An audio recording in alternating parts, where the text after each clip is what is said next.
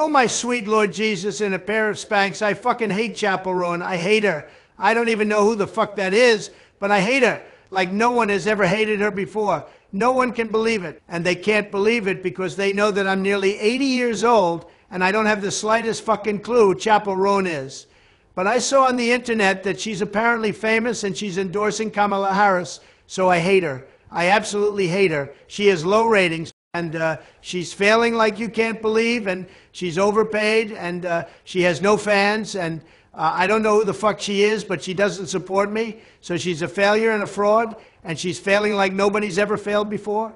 And why do all the popular modern celebrities hate me so much? And why can't I come up with anything other than all this same old stupid bullshit about everybody who doesn't like me, has low ratings, and is failing and unpopular, and all this tired old pathetic crap I've been using for 50 years? I mean, it's almost as if I'm stupid and elderly and senile and failing and increasingly unpopular and out of touch. And I'm obsolete, and my ratings are in the toilet, and people have had enough of my tiresome bullshit, and my act is stale and boring, and time has passed me by, and I'm a fucking fossil.